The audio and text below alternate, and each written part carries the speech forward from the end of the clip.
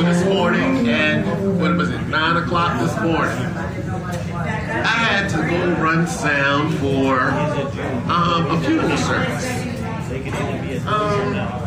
So I get there, and I'm turning on sound equipment and all that wonderful stuff. And I happen to look inside the casket, you know, and I didn't recognize the person that was in the casket, but they said I knew it, I didn't know. I feel like I didn't know. Anyway, so service is going on, and I'm actually doing some DJing in the middle of the service. And I look down, and I'm up in the balcony, and I look down, and I'm looking into the casket, and I'm like, I just don't know this person, right? Like, I don't know this person.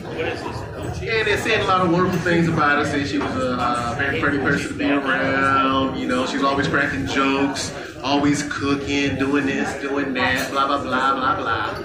And so the service is coming to an end, and the people are, there's a processional going out. So one of the deacons comes upstairs, and he's talking with his wife about whatever.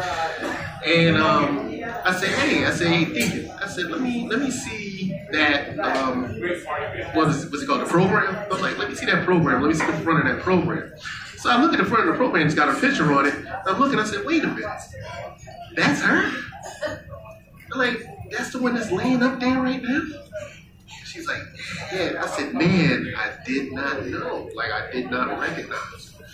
Did not recognize her at all. So anyway, my brain went back to when I first started going over there. I'm sorry, but she wasn't nice to me at all. Like, she wasn't nice. There was a parking spot that was available.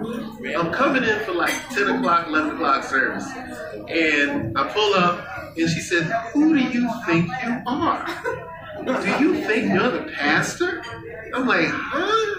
Like, I've never been, like, lady, I don't know anything. I don't know nothing about, you know, parking arrangements and this and that. And she was very mean to me. And I was like, wow. All this to say, hey, man, life is short. So, whatever you got to do, like,